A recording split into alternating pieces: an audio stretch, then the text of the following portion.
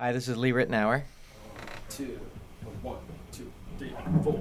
It's fantastic being at the USC this weekend. I'm doing a residence for 4 days.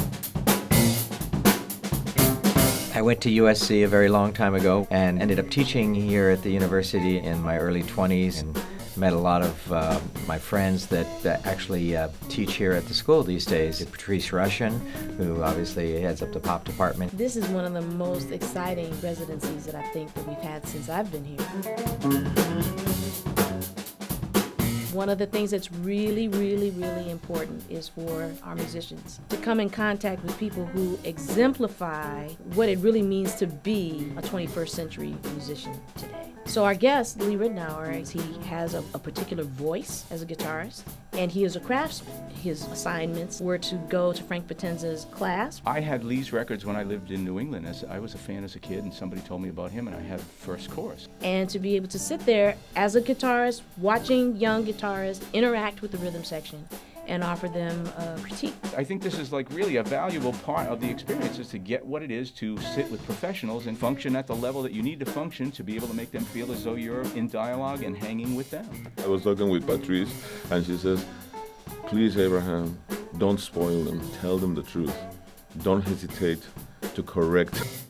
Today I'm going to see a lot of guitar players. I believe Ndugu is playing drums and Abraham Laboriel is playing bass, and either one guitar player or a couple of guitar players will get up and lay a chart on the guys. I hope that what they gain from the time that they spend with us is, if you're going to love music, you cannot do it with a half-heart. I want them to know what it is to be in that situation where you have something on paper that you think is what it needs to be and put it in front of professionals and have them go, yes. It's really interesting to watch the guitar players interact with the rhythm section and with us, the audience, and comment on that experience. I noticed one thing he was doing that so many guitar players do. I've done it myself. When you were playing your solo, the whole time you were down there checking out your neck. Now that's okay, you know, I'm not saying you always have to, you know, look at the audience and smile. But when an audience that is non-musicians, like which most of the people you're going to be playing for in your lifetime, the perception from the audience is that, wow, he's still learning his instrument. I want you to play the same solo.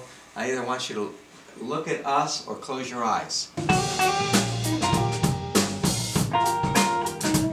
This is the best guitar program in the world. It's definitely provided me with the opportunities I've been looking for. It's been wonderful. A lot of great playing opportunities, a lot of really nice people. It was a lot of fun. Very intimidating. Yeah, definitely right off the bat, looking at the chart and, you know, kind of tearing me up for it. If someone writes a chart, even if it's on a napkin or a piece of toilet paper, it should be correct. And then the music will be correct. Some of it doesn't go so well, but they all learn something. All their critiques were, you know, definitely correct. That was definitely cool, just seeing someone who's known for exactly what we were doing. You play the part just fine, but you gotta figure out how that brother, which is not the easy part, put that grease into that part. So it was pretty valuable to hear that coming right from him. Incredible experience.